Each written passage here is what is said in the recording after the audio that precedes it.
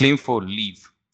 Let's say you don't have any type of overtime compensation amount or off in lieu, but you say if you have done overtime, you can submit a claim form for that, and then the manager will consider either they approve or reject. So if you have said yes, then you will be able to tell them I worked extra from this time to this time on that day, weekend or whatever. You will put the date and timing, and then your off in lieu will be approved for the claim. In this case, they cannot convert it into amount.